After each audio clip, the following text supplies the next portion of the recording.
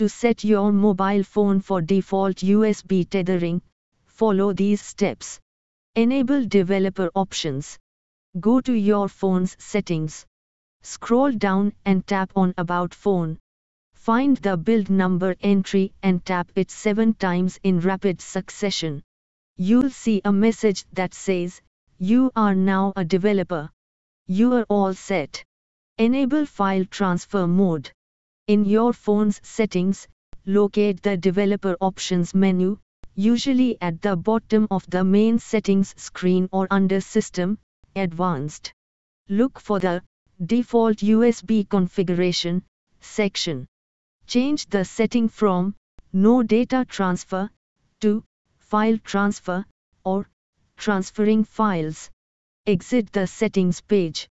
Connect your phone to your computer. Connect your phone to your computer using a USB cable.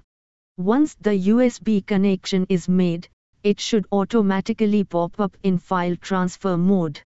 Now you are ready to transfer your files without any extra taps.